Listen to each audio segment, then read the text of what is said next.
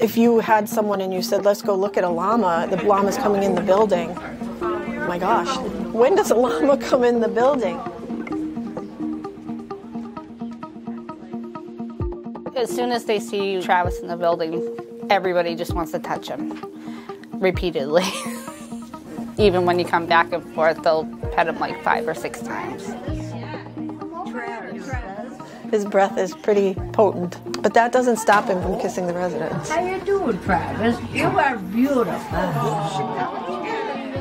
There's been studies showing that there's decreased agitation and increased participation in therapy with the use of animals. There's an innate calmness to the animals, which is just immeasurable. They don't judge you because you're in a wheelchair or because maybe you're not sitting straight or having some other issue. So we can get someone to stand and work on their balance to reach up and pat the llama. A lot of facilities don't have animals, and I don't know if there's fear of the cleanliness or what it is, but it is so easy to do. Not everyone can have a llama in their front yard or chickens, but encouraging your workers or families that visit to bring in their animals is no cost, and it's nothing but beneficial for the residents. And it's a shame that more facilities don't, because it is a wonderfully powerful experience for the residents and the patients that live in these areas. Nice. Isn't he nice? Your favorite? My favorite. Look at him.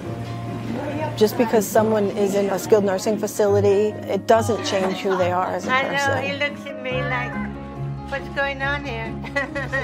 And it can be such a gratifying experience. Oh, God, I love that thing. Give me one.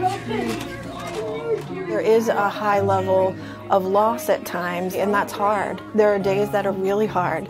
But the reason you do it is because even if it is someone's last time, you're able to make it more meaningful. And sometimes that's what you take away, and that's what keeps you going.